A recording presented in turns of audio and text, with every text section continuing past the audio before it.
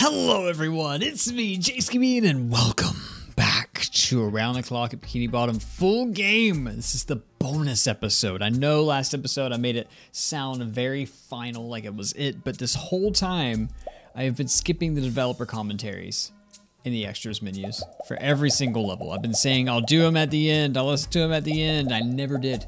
So this episode is dedicated to these developer commentaries. We're just gonna listen, we're gonna react, and we're going to talk about each one. And it's basically going to be Dave and Padre talking about what inspired them and the creation of the map, the difficulties, the challenges, and what they, you know, all that good stuff. Let's just get into it, okay? Glove World was conceptualized quite a while after we began development of Around the Clock. It was about halfway through all of the levels, I'd say, around the ballpark there, when we had begun work on it. We already had all of the house levels worked on. Wow. And a couple of other levels finished as well. Because Glove World is our humble beginning to this, you know, tragic tale of woe and despair going on in Bikini Bottom, we had to take a more like chaotic route. When I had to think of how the story was going to begin, I had to keep in mind the knowledge prior of the Jellians in terms of the SpongeBob lore. Yep. Because by that point, they already knew that the Jellians were a thing, and the Jellians were well aware of who exactly ended them during their first reign of terror. So Overlord, respectively, went to target SpongeBob and basically everyone in a singular They were cluster. pissed. So Glove World, what a prime opportunity, because it's also Squid's concert along with a firework display, so that would provide them perfect cover to swoop down and strike. So this level's treated more as like an introductory sort of yet chaotic That's so awesome scenario. I never thought about it like that. Thrust into. And based on feedback, a lot of people liked that, so I cannot complain there. Glove World was generally an easy level to make, I'd say. Like the whole theme park, the tunnel, all that was it was pretty easy to make, I'd say. It wasn't so much as smooth sailing with the maze. The maze is actually what we joke around with, one of the cursed levels of the game. Oh yeah. Because of how very fragile and delicate it is. We ran into quite a few problems while in development. Certain areas would end up stuttering, causing quite a large amount of lag and freezing. It wasn't optimized properly as a result. A lot of particles. Cut content, it actually does relate with this as well, because originally, if you take a look at the concept art, there was originally a love tapper machine that would emerge from the ground, set itself up in 3 clicks, and if you were still around it while it was poised, it would slam down on you, crushing you. That's crazy. It would be another trap to add to the various other traps we have within the maze, but because of the lack of optimization, it would actually cause even more freezing than what we would have expected, so that had to be terminated. You also can't forget the original jellyfish room, which used to feature a mother jellyfish instead of the red menaces that would fall down on you. The way it would work was that if you stepped on a pressure plate, the mother jellyfish would activate and zap the player. Then, we originally had the sea urchin room have actual sea urchins, and when you stepped on them, they would permanently slow you down. Oh, damn. Because they would stick onto your screen for an extended period of time. Oh, damn. So it was more of a passive trap room, more so than anything. That's so cool. The amount of sea urchins we have within the room also caused the game's optimization and frame rate to fail. That happens. That had to be scrapped as well in favor of a harmless sea urchin column. As for our main stars of Glove World, Left and Right Glovey, Left Glovey being an original character designed by me, while Right Glovey is actually a character that exists in the show already, known as Glovey Glove. They were both designed to be, you know, nice, controllable threats as a first-timer experience, but we wanted to make them unique. We didn't want them to just chase the player around. So I tasked Dave with creating a almost Slender-like AI, minus the danger of looking at them. Left and Right Glovey were generally pretty easy characters to make. When I made their AI, all site-based and such, I ran into a couple of issues with that. I had to use box triggers to be able to detect if the player was looking at the AI. I remember him talking about this. Or some sort of, you know, different mechanic to detect if the Glovey was, you know, in front of the player or not. pretty much all that wasn't working, and I had to settle with box triggers, and it seemed to work out pretty well. The only problem I ran into when using box triggers were that it would go through walls. Go through walls, but yep. It didn't seem to happen that often because they're pretty short radius of the box trigger. So all in all, I'd say that AI turned out pretty well. I will say that I felt as if the map was poorly designed on my part to not show the player where they initially started, which did confuse playtesters and YouTubers alike. I will admit to that. With this said, this level was generally well received, and it was a pretty good introductory level. They fixed that, by the way. Scared the absolute out of everyone who played it. And it was quite an enjoyable experience. It's so good. And received feedback. Honest feedback, might I add. I want to thank everyone who's done that during this development phase. Thank you so much. All right, and that was the Glove World commentary. It's so cool to hear them talk about their step-by-step and what they had issues with and what they liked and what needed fixing and what they had to scrap, and it's cool to hear that background for all this shit, and I'm excited to get into the other levels. That was pretty long, so this is probably going to be the longest episode in the series. I know they've all been like 15 to 20 minutes long so far. This one's probably going to be a little longer just because it's dev commentaries, and it's going to be me putting my input. Now, as far as the vision mechanics go for Glovies, I was talking to Dave about that when we were working on Slendy Something together, because you know Dave and I made Slendy Something together, and the Slenders in that game have the same mechanic, except they have to see you and you have to see them at the same time. So we had pretty much the same thing. Instead of a box trigger, like a giant cone that shoots, like it's invisible, obviously you don't see it in the game, but it's a giant cone attached to the player that it's sized perfectly within like the viewport of the player. So if that's overlapping with the AI and the AI can see the player at the same time, then it will cause mechanics to happen. That's how I ended up doing that. So it's very similar to what he did here. And the whole they have to see you as well was only to keep it from hitting them through walls, because they can't see through walls, you know. So if they see you and they're always coming towards you, then you know, if they can see you, then obviously there's not a wall between you and them. So that kind of counters that. That's how I ended up working around that. All right, so dev commentary 2, SpongeBob's Pineapple. Now, it's going to be simple for the first few because they're going to be the demo levels. But let's listen to this one and see, because you're going to be able to tell a difference between like when they recorded it as well. Like when they finished the level. I had no idea Glove World was halfway through development, by the way. That's nuts. The Pineapple was the 8th level to be conceptualized, and the 3rd home-oriented level at the time of its development. Just like Patrick and Squidward, I had to not only give the players something valuable to find, but also introduce an enemy that would be a reference from the show. Yeah. Thus, the Doodles were brought to the horror genre. Doodle Bob and Squid Drawing were from episodes like Frankendoodle and Doodle Dimension, while Doodle Patrick was from Drawn to Life SpongeBob SquarePants edition. Ironically enough, the relationship between the Doodles reflects SpongeBob and Patrick's from the mid-seasons, whereas Patrick was abusive and SpongeBob would most likely accept the abuse. However, I didn't necessarily agree that their presence within the pineapple, let alone the story, was required. Yeah. In response, Padre had convinced me to include them when he decided they would serve as a secondary antagonist within the game. That's pretty cool, though. When I designed the pineapple, I was able to keep that feel that you were still in the pineapple and not in some sort of mansion, by creating a sort of illusion when looking outside and seeing the same scenery downstairs and upstairs by duplicating the objects outside. Oh, that's cool. Making it seem like you were still seeing it from the same perspective. Once I finally nailed the design of the house, I moved on to the Doodles. Damn, Dave. These scum were pretty interesting to design, with them being 2D characters instead of 3D like usual. The mechanics for these characters had to work just right. I didn't want to have 2 roaming enemies in such a small space, you know? So I made Doodle Bob the only mobile threat in the house, and Doodle Patrick as an ambush-type enemy. We don't talk about Squid Drawing, though. That sad sap's only good for spawning Doodle Bob in the right places, and ending chases quickly. It's good. Dave ran into a few problems while bringing these Doodles to life. For instance, Doodle Bob was going to run to the player's location when Squid Drawing was stepped on, but due to a lack of technical know-how... Yeah, but... being generally stupid. What'd you say about me? Cut that out. We instead favored the idea of an instant teleport, which would, in turn, reset as patrol.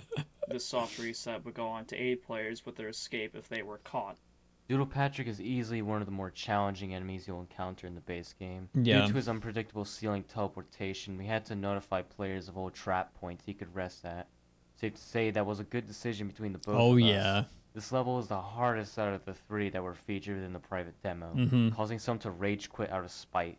I decided to reel back on Doodlebob's speed a little bit and push his end chase spawn back into the study to make the level a little more fair. For There we those go. who were struggling. That's true. We knew our limits when adding a sense of challenge. It's to each tough. It In was other so words, tough. we had to think like a Sabali in order to tone down the difficulty curve. of Called him future out. levels. Not throwing shade on Omar. Dude, we like you. level. Nah, not really. That's fucking awesome. Throwing shade on Omar. Omar did like I remember that's actually an Easter egg in the game. That's one of the extras. Is Omar rage quitting this level? It was hard, dude. In the private demo, this shit was tough. It took me an hour or two to ace this thing. First off, and then I ended up doing a full ace speed run of the private demo in like 18 minutes. But yeah, this level's design is great, and I love the storyline that they added behind the doodles. That it's a side antagonist, a side story and stuff, but it meshes really well with the Jellian story, and it gives you something to kind of remember in the back of your mind that that's there, and it gives them something else to add to the game to add it kind of like some depth. You know, as opposed to it just being like, oh yeah, here's SpongeBob and gang, and then here's Jellians. That's all there is. You know, it's like, oh, okay, there's this third party now, and what the fuck's going on with that? Like, what's there? And then he explains it all anime style, and you know, it's cool. I love it. I love that side story. It was very nice. All right, Squidward's Monument. The monuments are 7th level to come to life, a part of the quartet of protagonists' home-oriented levels. While Squidward's precious valuables were pretty obvious choices, based on references from the show, the level's enemy was a treat for some and a disappointment for others. Feeling as if the sea bear appears enough in the show, it was up to me to shine the spotlight on a character who had only appeared once in an in-episode portrait, Right. and in Operation Krabby Patty as an enemy. It's And a cool. personal favorite of mine, Big Lenny. Yeah, Big Lenny was an interesting pick. Underrated. I didn't think he was going to reference as a full-on enemy. At the time, all of our previous enemies were given sharp edges and polygonal appearances, which matches my simplistic style seen in my other games. He's gotten a lot Roger better. convinced me to try rounded, more detailed edges and vertices for, you know, creepier, more menacing characters such as Big Lenny. And from here, we began designing the interior of Squidward's Monument, even featuring an elevator that only appeared in a few episodes, which in turn helped a lot of players.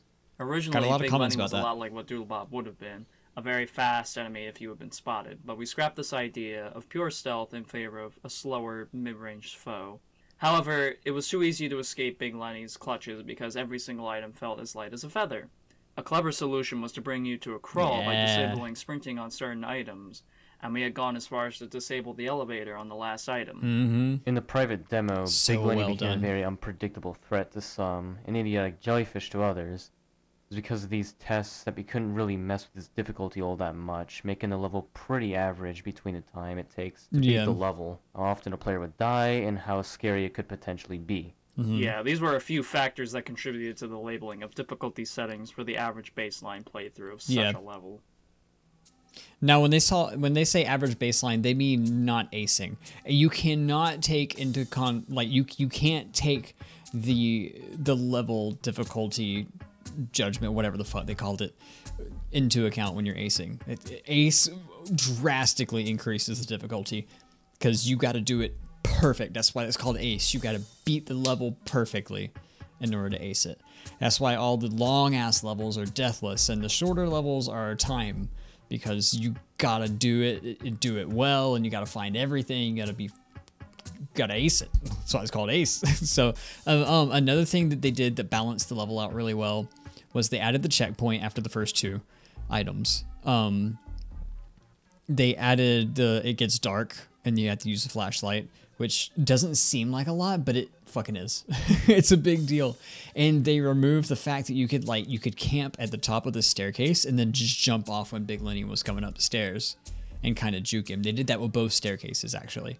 because you were able to juke Big Lenny so easy. And for the record, I think Big Lenny was an awesome choice for this. I think they could have maybe used the Sea Bear for like tutorial of this game, instead of having Big Lenny show up twice. But at the same time, it's cool. It adds depth, it adds story, and you see Big Lenny again, you're like, what the fuck? How'd he get in there? Because he's not even a Jellian, right? He's not even a clone. He's just Big Lenny, and he only appeared in a couple episodes. And he didn't actually appear, and he's so fucking creepy. Like, if you see his artwork in the actual episodes, he's so fucking creepy. All right, Patrick's Rock. I wanted to try my hand at conceptualizing a level at this point in development, so I took the reins for Patrick's Rock, the There you 6th go. level developed for the game. Originally, I was going to reference Patrick's mirror image monster from Rule of Thumb, respectively, at a time where Patrick's character hit his low point in the show. But I decided to take a different route and make Evil Patrick, or Prowler Patrick, which became his finalized name. So Very pretty cool. much the concept I had for the level was to make a trippy, dreamlike scenario where the Worked. landscape resembles his rock home, and it slowly degrades into some sort of twisted nightmare. We travel through like a bizarre version of the streets of Bikini Bottom, through the kelp dunes, and finally, the rocky highway. When Dave presented the level to me, much to my surprise at the time, it wasn't a bad level. However, I found there were points where the level felt like a drag, perhaps too unfair. With my assistance, he was able to nerf I the get that. immense difficulty curve a little bit. It was which led pretty to the tough. creation of the Prowler Pat, a hallucination as a result of the psychological battle between Patrick and the Prowler who ambushed him in his home. Prowler Patrick's speed was too fast There you to go. begin with, often cornering the player at dead ends, which were another problem at the time. There's so many. His speed was decreased, There and were most so dead many. ends were opened as alternative paths. There you go. The scrapped Sand Doors expansion level was completely redesigned to serve as the Kelp Dunes, with the Shadow Spawn coming much earlier than Prowler Patrick's appearance in this section in the summer. Finally, the sprint to the escape door was originally not timed, but felt too calming despite the intensity of the situation. Not only this, but the level was expanded to feature pirate ships from Robot Pirate Island, a reference to the Imagination Box, respectively. Coincidentally, go. the Prowler Jellian was conceptualized a bit after development of this entire was wondering level about that. began, who would then go on to serve as one of the more annoying reoccurring enemies in the game. Arguably the main enemy in the game, especially as you saw by by Chef's Calamity. The main enemy. That's super cool, by the way. I didn't even realize. Play!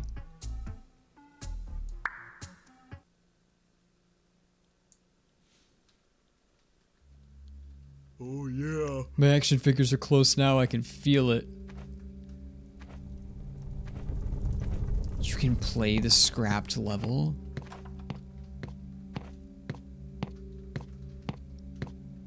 Oh, God. So this is what he was talking about, huh? This is great. Oh my God, this is such a cool addition. Oh, now I know what he's talking about when he says dead ends. For sure. Oh my God, I love this. I love that they kept this. This is so cool. And it's so, like, dreamlike. Oh my God. This is ridiculous. So instead of the kelp maze, it was going to be this originally. There it is. And that's it. That's so fucking cool.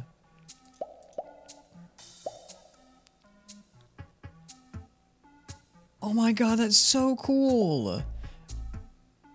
I did not even know that was a thing. That's insane. All right, anchor away. Mr. Krabs. Poor Mr. Krabs. Quite the tragic hero. Mr. Krabs would serve as one of the key story components within Around the Clock, Yeah. marking his beginning within the anchor. The concept was to have Mr. Krabs completely oblivious, as his mid-season character is, to the immediate dangers around him, despite obvious warnings. While completely aware of the Pinky, he doesn't know that his daughter's been kidnapped and cloned as a result. It's why Mr. Krabs is heartbroken to have to gun down an imitation of his daughter as she howls in pain. Deciding if the money is really worth it, we instead give his more caring side the spotlight, as he values the safety of his family and friends over some cash. Hell yeah, dude. I felt as if this was an appropriate step to have character development within the game, from a writing standpoint. Oh yeah. And development of the house, which slightly differs from Padre's original house layout, but it was excused due to the leap of logic the show has when it comes to interior design in comparison to the exterior. From here, I created Pearl, and we set off to create the first sleeping enemy-oriented level. Due to the original difficulty of the level being a pretty average experience based on player feedback, we decided to tone it down. Some floorboards were shuffled around so there weren't so many money blockades, Right, and the speed of mobile that was enemies kinda were tough. reduced. At this point, the anchor was much easier to manage and appropriately labeled an easy level. Yeah, again, don't count it as easy if you're acing it. I love it. I love collecting money. I got that from the Shopping Nightmare 2. I fucking love collecting money in Dave's games. It's my favorite thing to do in Dave's games is collect money. By the way, I'm pretty sure that's Jay right there from what's it called? Strange Terror. I don't know. Maybe not. Anyway, yeah, Anchor Way and Mr. Krabs and Pearl. Oh, God, the story's so good. Like I fucking love the turn it took. I love how they took the universe into their own hands. I love how they took everything and they made their own. They put their own spin on it. They made it sad, and they made you fall in love with Mr. Krabs. Mr. Krabs was like the hero. He was the badass. He loved his family. He loved his friends. You got to use a fucking cannon with him in one of the last levels, and then he dies. And Pearl dies too. It's crazy. It's so fucking sad. It's so fucking sad. Okay. Tentacle Acres. Hey everybody, it's your boy Sugar Nips. No. I totally didn't forget to record my microphone when we were doing these, which by the way, totally not last minute. We're not doing these last minute in the slightest bit. Let me just say that. I'm forgetful, No. sure. But we're not doing these last minute, like, within the last month or so of development. That'd be absurd. I remember this. No. Silly. It's Yeah, Dave's new yeah. mic now too. Anyways, Tentacle Acres, how about that level, right? Yeah, what a fun level. We don't have a script, by the way. What are you You talking can about? We're tell. getting off a script. This is all part of the script. You here. can tell. Okay, I see. Yeah. Like the whole like confusion right there. That's part of it. And the, Yeah. and the fourth Yeah, wall it's break the bit. right there and here. Part of it. Okay. So fun. Anyways, Tentacle Acres. So we needed to introduce some new mechanics for Squidward because Squidward was going to be our miscellaneous character where we throw him into just random scenarios type of deal. And this particular instance, I decided that we would go for more of a puzzle-solving approach to spice up the gameplay, so it's not purely just Squidward horror, is the like, puzzle solving level dude. So we introduced pebble tossing to hit switches, to break vases, that sort of thing within the first section. That comes back Then to after that, we finished and worked on the surveillance sort of scenario where you would go into a camera room and try to guide Patrick throughout the neighborhood of Tentacle Acres. And this was kind of new to me. I never really worked with a camera system before, so programming this was kind So of a cool. technological challenge. But eventually, it actually turned out pretty well, and I was Yeah. proud of how it came out. Of course, then we have the signature of this level, the callback Yes. to probably the shittest boss in Iron any Dogfish. SpongeBob game, especially as a final boss. So And cool. A lot of SpongeBob games can have bosses in them. Behold, Iron Dogfish. Iron Dogfish is A badass. character completely unrelated to the plot Who cares? of Super Sponge. We tried to emulate as much of So cool his though. appearance in And around that the clock name. as much as possible. And the that theme. goes for the music, which, by the way, Mixon did a great job making a recomposition of the Iron Yeah, it Dogfish was a theme. bop. I loved it. Very much a bop. So good. So good. The mechanics as well were reintroduced. I mean, dog's basically a earthbender, honestly. Yeah. But yeah, I mean, that's Basically. that's pretty much it. And now we're gonna move Yeah. on to other recordings, and with this amazing script that we have, where we're recording this time properly, and yeah, it's great, it's fun. And please make sure your audio is recording right now, by the way. Don't worry, bud, it is. Oh, good. I double checked. I know. Oh my god, I know that feeling all too well. But yeah, I noticed that that Squidward's often thrown into the more puzzly levels, the more miscellaneous levels, and it's so cool how they structure each character to play in their own types of levels. Like the brute force levels usually given to Mr. Krabs, where he gets to use the gun, or he gets to like take things out, you know, usually just gun levels, right? And then you got SpongeBob and like levels with fast enemies that you need to run from.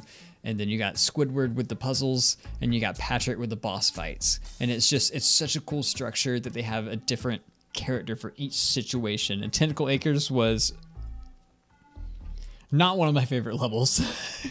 To be honest, it was so long. It was so hard to ace. And it took forever to find the Easter eggs in it. Not as long as Boating School. That fucking hat. Jesus. Okay, let's listen to Bargain Mart. So let me tell you guys, some nerd, some degenerate made a mistake and didn't record his microphone. Can you believe the nerve of that? Yeah. Let me tell you guys. God. What a complete and utter stooge. You know who else was a stooge? Dave, when he was making Bargain Mart.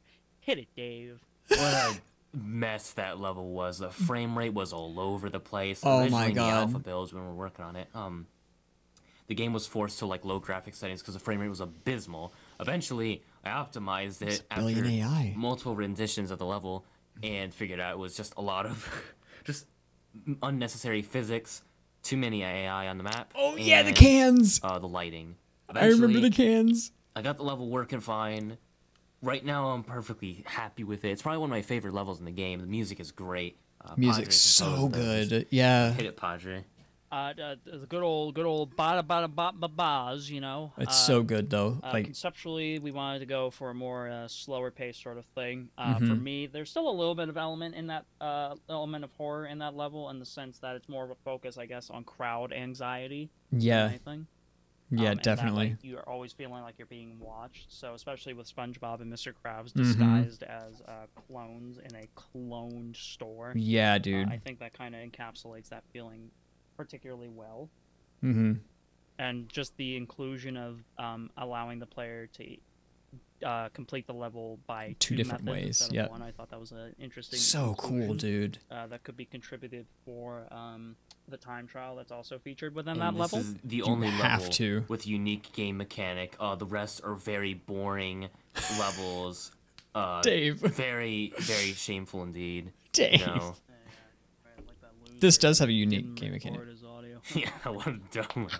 Oh, what a stooge. What a moron, man. Good thing I'm not that guy. Don't listen to the Oh. Temple Makers one. That one doesn't exist in my eyes anymore. The one we I'm just deleting listened to? that. I'm deleting that audio as we speak. Yes. Goodbye. And this is gonna cut off now as I speak for the next minute. So yeah, have fun. You know, enjoy life. Hope you Guys, enjoy the rest of the game. come on. It's fucking great. Yeah, Bargain Mart was it started off being my least favorite level. I'm not gonna lie. It's like boring to me. But as I got more into it and as I tried to ace it, it became so much more fast paced. And it's hard. You gotta like really strategize of how you want to do things in this level. So Bargain Mart was fun. I have no complaints. I don't know how the hell Dave got so many AI in one level without it lagging. Like the whole physics thing lagging the level was straight up like the stacks of cans. They had physics apparently. Like they just go flying around the map and shit. It's so stupid. All right, Mrs. Puff's boating school. Yeah, so Mrs. Puff's boating school. This level was also pretty, you know, outdated originally. Like, it was, visually not very good. The inside, like the main school, like, you know, got a lot of changes, got completely revamped. Mostly the outside was kept the same. It did have, originally the outside did have a Nestler and a Prowler that was, you know, That Nestler. skulking about, along with the lighthouse and the angler. I remember the Nestler. It was It was tough. pretty difficult. But Dude. the inside... Oh, the thing- Prowler because too. we're The Prowler's not- gone. Yeah, exactly. Internally, we had Mrs. Puff that was literally just a reskin of an angler, and then there were Yeah. originally I remember that.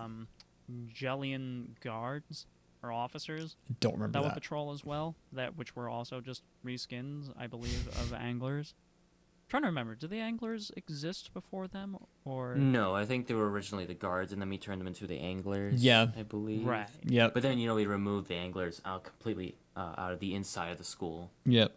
Yeah, just so that way we could give Puff like the bit of spotlight. She went through Fun a lot fact, of too. changes in her mechanics. Oh, Instead yeah. of being a very basic spotlight enemy, we gave her a bit of dynamic sort of behavior, especially encouraging the fact Yeah. that this is a SpongeBob level and that you have to be very stealthy. Mm-hmm. She works in the way now that if you are spotted, she will give chase and get progressively faster. Yep. If you do lose her, she will actually go around and investigate the area. Mm-hmm. And honestly, Like an owl. it's one of the more scarier levels. That's It's one of the more pretty tough, scarier yeah. segments, especially when you're found. It's close because quarters. Mixon, oh my goodness, Mixon gave that me audio. puppet Oh wait, that combo wasn't vibes, Mixon. like- It wasn't Mixon. I actually made that. oh, you made Chase that. theme. Yeah, I made that in Rhythmic. Oh, That's oh, so- that, what? Wow, okay, then Are you give me Mixon serious? Giving me puppet combo vibes. This is our first time Damn, recording this, Dave. by the way. I'm energetic. Wee. I also just a quick edit. I just also found out recently that Mixon was actually pronounced Moon. It's Yes. spelled like MXXN. That's why we always pronounce it as Mixon rather than Moon. But yeah, that was just wanted to throw that in there post editing. I've been calling him Mixon too. It's okay. So yeah, I remember playing an early test build of Mrs. Puff's boating school, and it was hard. It was so fucking hard. Mrs. Puff inside was tough because she'd see you. She was like a roaming. Yeah, she just roamed around and she'd see you and she'd kill you, and you had to do the same mechanics, everything. But outside there was a Nestler and a Prowler. That's why when I first played this, I don't remember if I cut it or not. But I was like, where's the Nestler? You know, like the diggy thingy, I think I called it. And then there wasn't a Prowler or anything. Shit was hard. So I was prepared for it, so it was much easier playing in the full version. But yeah, man, they've definitely buckled down on their game design, and it shows. So Goofy Goobers, probably my favorite level. At the time, we had Micro Horror Arcade, also known as JayskiBean, playtesting some of our levels. Most notably, he played the private demo and was the first to ace every level publicly, Aw. as well as perform a couple of speedruns. That's me. Jay stated that you could easily last for hours within Glove World's abandoned funhouse due to the amount of control you could force into the Glovey duo. Padre took this as a challenge to heighten the difficulty of the next creepy enemy. When the time came to create Goofy Goobers, Padre wanted a unique set of mechanics for It was the level. hard.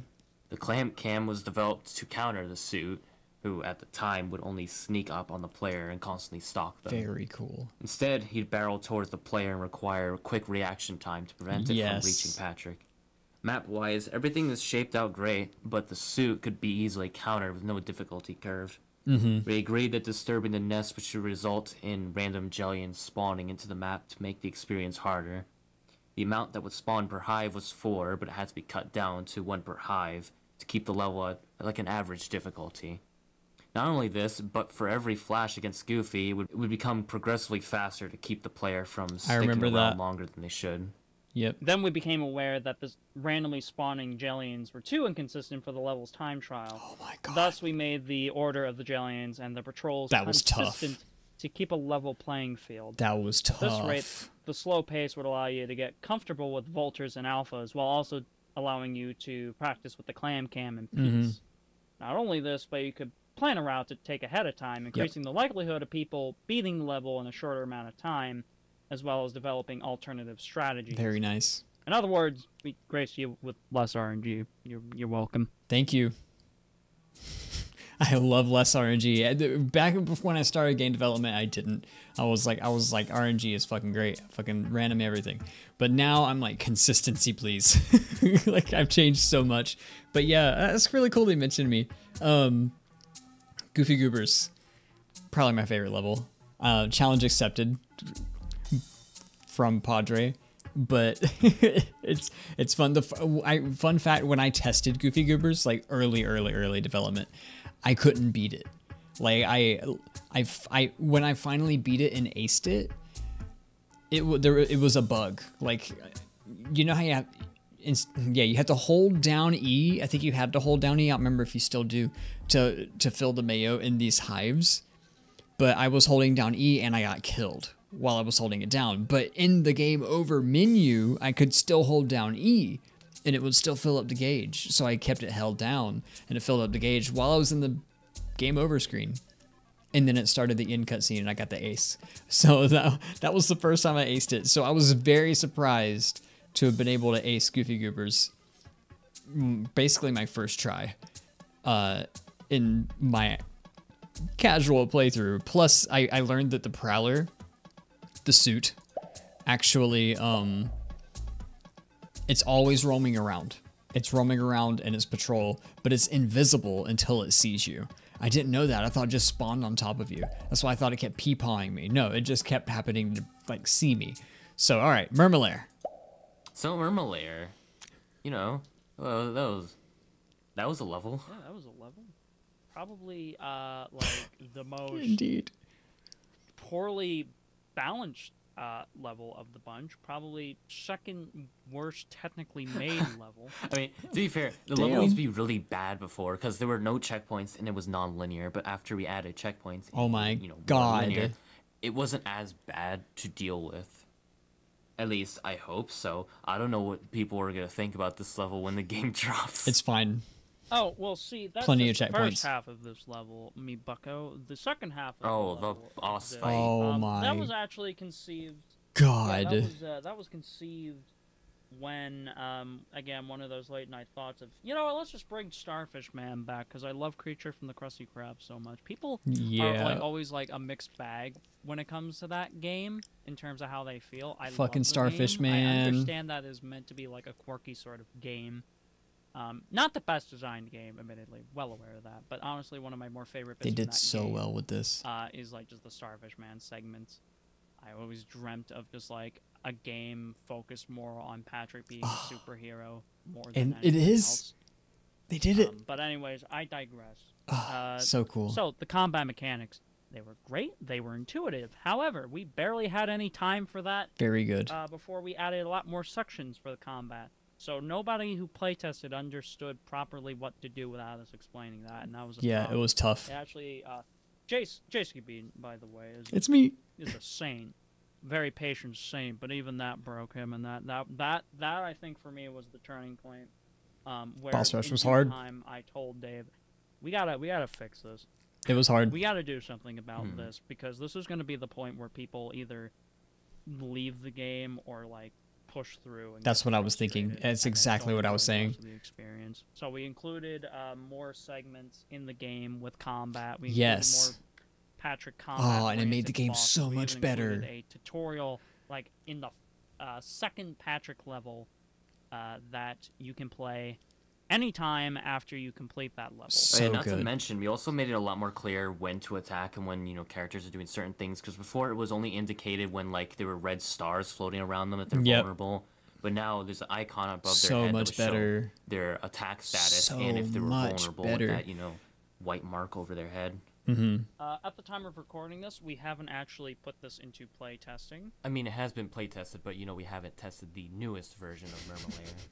But we are Jay hasn't tested it yet. crossing our fingers that it works out good. You know, it works out great. I think Murmelair's in a better condition than it was before. I loved the concept of it. The execution was definitely not great. I It's feel so good now, though. Probably like my second least favorite level of the bunch. The characters, however, the characters in that level, very, very good. I loved including all those villains, and I think anyone that's a fan of SpongeBob would appreciate. God, it's so cool. Superhero fights. And just callbacks to other things, especially Lights, Camera, Pants as well, with just Sneaky Hermit. Anyone Yeah. who's a SpongeBob video game fanatic will Sneaky see a lot of nippers. things that they like. That's for sure. Yeah, dude. Oh, it's so cool, man. Thanks for mentioning me again, guys. You guys are so nice. I don't know how many of you have made it this far in the video, but I'm like 40 minutes into the recording, and there's probably not going to be any cuts in this one, as there have been in the recent ones. Like I said, it's going to be the longest video because I'm actually taking the time going through and listening to the developer commentary, reacting to it, and all that stuff. Anyway, that to the side, I remember testing this level, and it was so counterintuitive. Like, I could not figure out these bosses.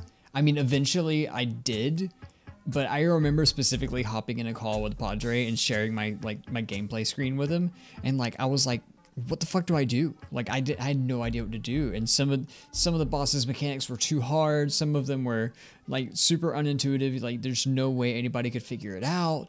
But when they added those icons above their heads, and they added the tutorials in the game, and even in this test, like this playthrough, the first time I played Murmulair, it was broken still. Like the checkpoints didn't work, and the bosses were a bitch. And Dave even told me, "Nah, scrap the video. Let me fix this, and I'll give you a new update and all that stuff, and it'll be good." And he did, and it was good. But before it was like, even in this test version, like the version prior to this, when I tried to record this, it was still hard to figure out the mechanics. Like, and I had done it before, so the new tutorials and stuff, and they added the hint clams and all that, and that's gonna help a lot. And in 1.0, the game that you guys are gonna play, are playing, because this video is gonna go out way after it's been released, is gonna be way more polished. It's gonna have way more opportunities to learn. It's gonna be way more well tested. I found so many bugs just doing this playthrough, and this is the YouTuber version. This is the version that a bunch of YouTubers were given to play early. So yeah, Murmulair was a big turning point. This was a big point for me in them, where they were like, okay, Jay's a pretty good tester, because I'm like a bug magnet. It's fucking crazy. So anyway, Industrial Park. Hello, everybody. We're gonna die because I'm rocking like barely any sleep. Padre only got like 3 hours of sleep. We record. Let me tell you about my wee little tummy ache and my binging of Sam and Max Save the World Remastered. By the way, love that game. Grew up into my tweens with that game, or series of games, I suppose. Waiting for the other 2 remastered seasons as we speak. Come on, man. But yeah, went to bed around 3 that prior night. Didn't actually sleep until 4, and then 3.5 hours later, I woke up with the worst stomach ache because I had like 4 large pieces of pork schnitzel and a whole bunch of fries. Why would you do that? Because I was hungry, guys, and I gorged the out of pork. Industrial Park. Okay. Anyways, Industrial Park.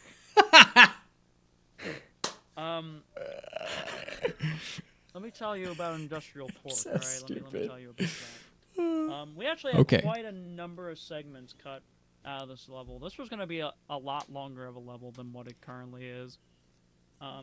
We were obviously going to have the segment that's first with Mr. Krabs going through the alleyways, and then after that, it was going. I think after that, you were supposed to go through a building. It was like a building section. Oh, that's right. Yeah, because you end up at the top of the building or something at one point. I think maybe. Like because we cut that whole bit out where Mr. Krabs just teleports to the rooftop. You know, with that little short cut scene. I noticed that. Originally, you're actually gonna be able to explore that building you entered. There's gonna be a whole segment in there. Then it was gonna be the rooftops. After the rooftops was gonna be the boss fight with the airplane instead of being on the rooftops gunning down Plankton. So, what? Just to give people context, this was like our first prime 3 a.m. late night Padre and Dave session, where we were both horribly sleep deprived. No shit. This was back in 2019, pretty sure. Yeah, it was like early 2019. So, this level's hard. We're sitting there, brainstorming, and we're like, okay, here we are, right? What if Mr. Krabs just rips open his shirt and he just pulls out a damn minigun that has mayonnaise in it, and he just starts blasting at Plankton without a care in the world. Before we scrapped out the plane sections, it was gonna be like SpongeBob and Patrick in a plane, like on an arm rails section, much like in Creature from the Krusty Krab, because that is also another one of my favorite sections from that game. Trying to emulate that sort of thing of just like moving your plane around. I like the original approach they took better. On-screen prompts, which would be Plankton trying to attack you and stuff like that. Nah. Very cinematic looking, all that sort of fun stuff. And then the other main section, instead of the boss that you have here in this game, it was going to be Mr. Krabs running around on the wings of the propeller plane, dodging Plankton's attacks and like slowing him down while also whittling his health down, and it was stupidly epic and hilariously dumb. We scrapped it for obvious technical reasons. Oh yeah. And it also would have made the level really long. Oh I think yeah. also I don't think we actually gonna have Mr. Krabs' health. Like we were gonna No. just use that airplane health bar that you made, the icon. Dude. And eventually we didn't even do that. We just There- set up the whole rooftop battle with Mr. Krabs and all that. Yeah. I mean, it did turn out well. Plankton was actually he was not only the first boss of the game, but he also Yep. had the esteemed privilege of getting the animation revamp treatment, which Yeah. turned out very well because A lot of believe me when characters I got say that. that looks a lot better than what he originally looked like, being stop motion and looking like a stiff piece of bean. Oh my god, that's fucking amazing. But yeah, I remember playing Industrial Park in the early alpha, and I aced it, but it was hard as shit. Jumping was wonky. The boss fight, you only had one hit and you're dead, so you had to literally go through the whole boss fight without being touched, because this was before the 3-hit, like the hearts thing was a thing. And like anglers were tough to manage. The berry thing was hard to figure out for the first time. That's why I'm lucky I knew how to do it already for this playthrough. I could just run straight through Industrial Park because I actually aced it my first try here. I did use the exploit that doesn't exist anymore in the current game, but I can go back and ace it again. I mean, like I said, I plan on speed running this shit. So, okay. Krusty Krab. How many more do I have? 2, 3, 4, 5 more. Okay. So here we go. Krusty Krab. So the Krusty Krab. This level was more of the simpler ones for me to make, mostly because the game mechanics were pretty simple. And the whole level was just a Snappy. copy-paste of 3M and the Krusty Krab's Krusty Krab map, basically. Yeah. Which, by the way, is also used in the lobby screen as well. Originally, the level was just a single segment of, surviving 1 hour, and that's it. But then we decided to add in difficulties. Very from cool. The easiest to the hardest, as well as a training videotape to teach the player the So game mechanics if they good. didn't quite understand it. Additionally, the hash-slinging slasher was one of the characters that got the reanimation. So vamping. good. I handled It his looks animations. nice. Despite him being the most simplistic in terms of rig, he was actually the most complex to animate because I had to Really? account for him appearing in Oh, different places. Yeah, that's right. At different times, you had like your baseline animations, like walking and running and all that, but I had to make Yeah, the location-specific window, animations that I the didn't back have a point of door. reference of, so I had to visualize it within my brain. You did really well. Brain. That He did smooth brain of yours. We don't talk Smooth about brain my for smooth animations, man. Nobody shall know from the Tentacle Acres or Bargain Mart. Dev commentary is what happens. The pastors in the These dev past. commentaries, though, you But gotta yeah, admit. anyways, despite being complex and being simple, it was actually the most fun to animate. Because I think my favorite animation in that whole thing was just like him leaping through the window, like running up to the window, and then just like going into a box and then popping his limbs out. I thought that was just like a nice sort of touch. I never actually saw those animations either. Oh my god, no, I feel so bad now. But his animations were really, really, really well done. The level itself, I think, is the most unique. It may be my favorite. It is definitely the most difficult. 1000%. This is the hardest level to ace, the Krusty Krab. If you want to be a champion at this, ace the Krusty Krab. It's fucking tough. So yeah, animations look really good. That's really all I have to say. I played the alpha. I did ace the alpha. It was just as hard. I think actually I think the pinky, it would body block you back then, or something like that. Like you couldn't walk through it, but there were ways around it. So basically the same strategy wins either way you look at it. It took a lot of sleep. Like, I had a lot of sleep deprivation trying to ace it this go around. If you guys remember that episode, I was like fucking dead. My soul was drained. When I won, I didn't think I was going to win. It was fucking crazy. So, okay, Larry's Gym. So Larry's Gym's pretty straightforward in terms of So its progression. cool. it pretty much stayed consistently the same. The only God. thing that we really changed was the visuals of Yeah. the level. Yeah. There are because it was originally set to nighttime, Larry's and gym then we was gave well it that done. sort of purplish sky Mhm. to give it the sort of like dawn sort of appearance. Internally, there was going to be a lot more complexity to the ventilation system. There were actually going to be enemies crawling around within the vents, Ooh. but we decided to scrap that due to technical reasons. Also, playtesters couldn't navigate through the vents because they got lost very, very easily. Wow, really? So we decided to... Not me. Or at least Dave decided to put giant arrows in case people got lost. So And signs, and in signs too. The bunny dumbbells are here, but also those other dumbbells, they're over there, so go that way. Yeah, you used to have to memorize where they were. Another mechanic that I guess we didn't mention in our previous recording. I mean, not previous recording. This is our first recording. Yeah, actually. of course. Oh, we yeah. we didn't screw up, you know. No, I didn't screw up at all. I am too good. That's at fucking recording. great. Another thing that we included was the anglers. The anglers. Fuck responding those to the anglers, fire dude. alarms. That was a pretty nifty mechanic. It was a little hard at points, so we toned it back a little bit in terms of their aggression and response you? to them.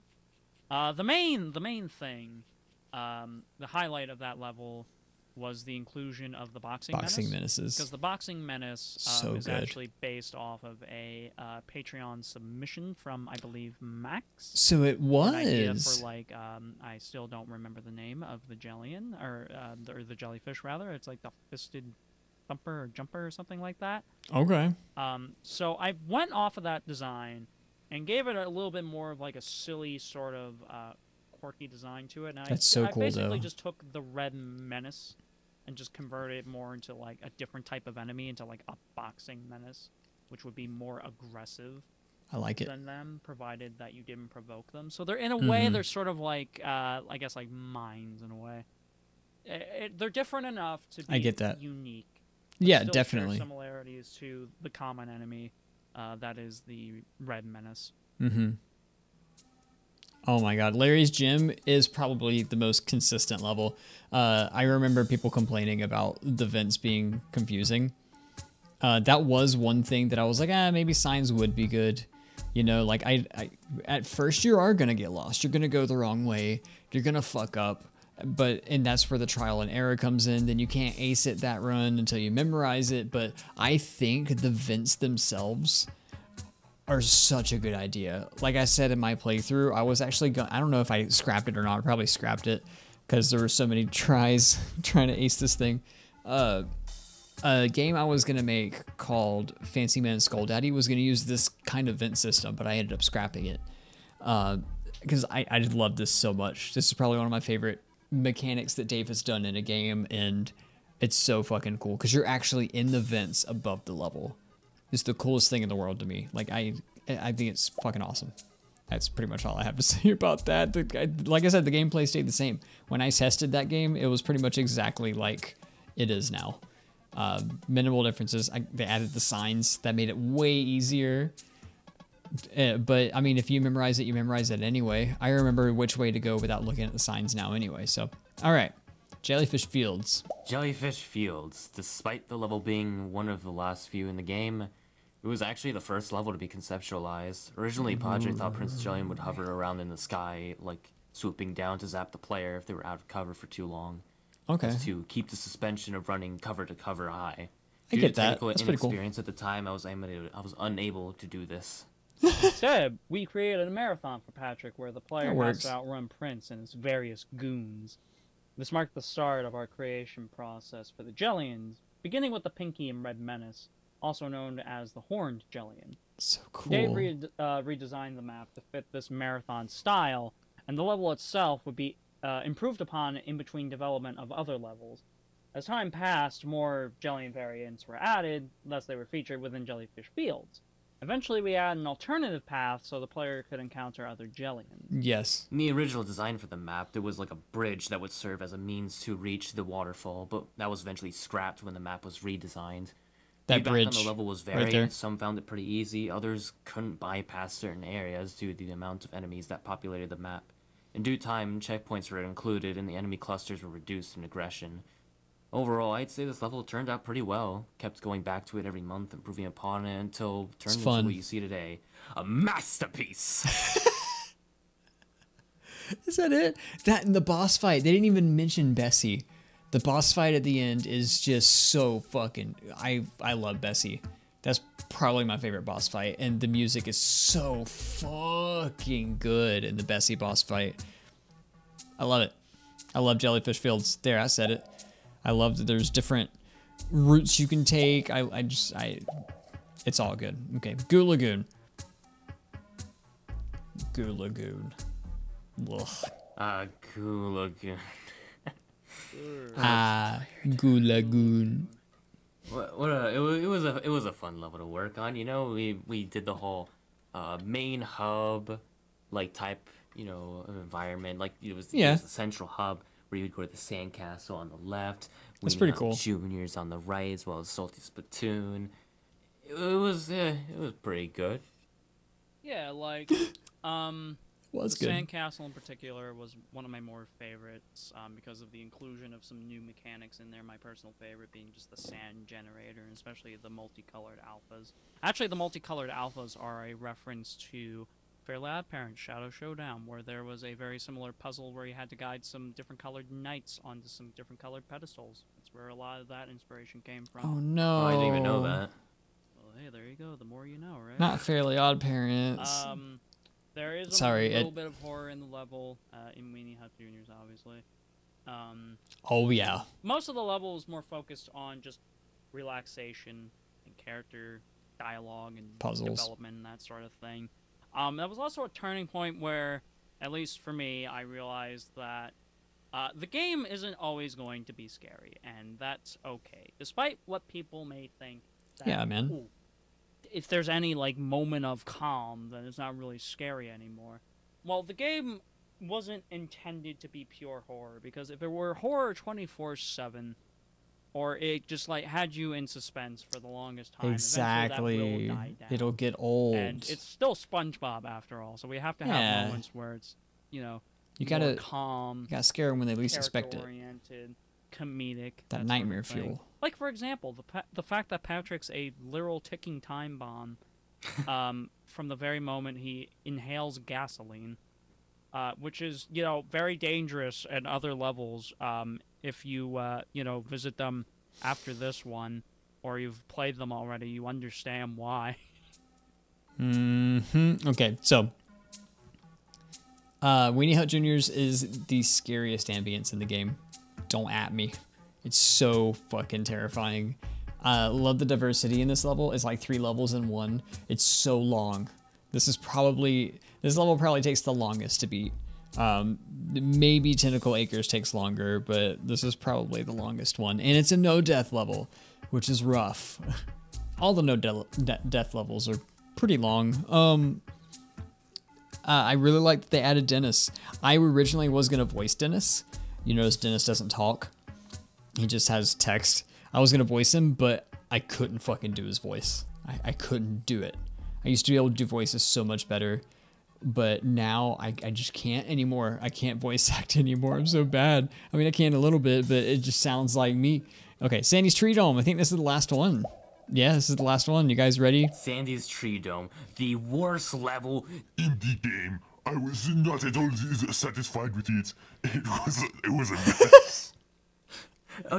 Okay, well, I wanted to start from the beginning, really. no. Firstly, it was a maze of snow walls where your enemies were Wormy, Nut Alarm, and these nut bots. The nut bots would stun you, Wormy would get in your face, and sometimes Wormy trigger isn't. Sandy, and the Nut Alarm would automatically trigger if, you know, he spotted you.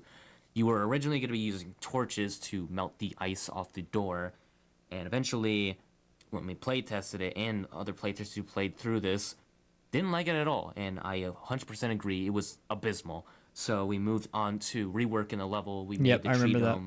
dome, you know, not a maze.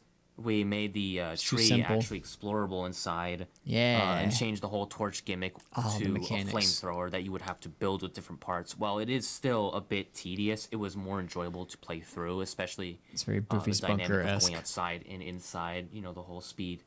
sort of difference there. Mm-hmm. Now, there is one more aspect to this whole ordeal. Fun fact, this was not a no-death level at first. This was a time trial. And guess which part of this level was the time trial? The part where you ran around and collect all the parts of the flamethrower. And you want to know the time that we estimated it to be? 3 minutes. 10 minutes and 45 seconds. 10 That's minutes? right, a 10-minute, 45-second time trial that we thought was a brilliant idea at first. Why did I and say then 3, looked at you it idiot? compared to other levels and was like, this is... No. That's Stop. insane. That level you was not imagine at all suited for a time trial anyway, the way barely it was missing it? designed. We definitely salvaged as much as we could from this level. Yeah. I know a lot of people were craving a hibernation scenario. It turned out and really while we good. did deliver. I think this is personally my least favorite level. Really?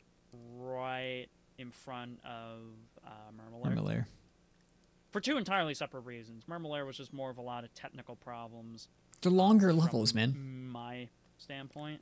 And Sandy's Tree Dome was more of like technical problems in terms of execution from, I feel like, your Yeah. standpoint to an extent. Yeah. Mm-hmm. So long story short, we both screwed up. It's a couple good of though. levels. Those levels are probably not going to be great in their own right. But, They're good. We learn from our mistakes. We learn not to be stupid, and we learn not to always rely on 3 in the morning thoughts. And we learned not to, record without your mic recording, you know? Ah, stop! That's fucking amazing. Oh my god.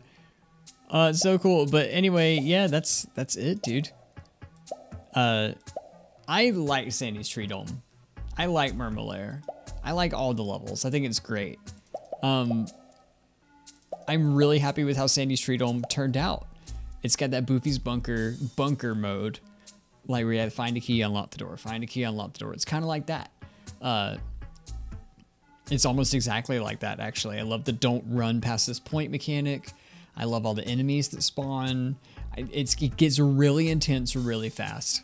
Like the further you get into the level, the more intense it gets. I think they nerfed this level, by the way, in the full version. So the level you saw me play that I aced, it's not that hard anymore. they changed it.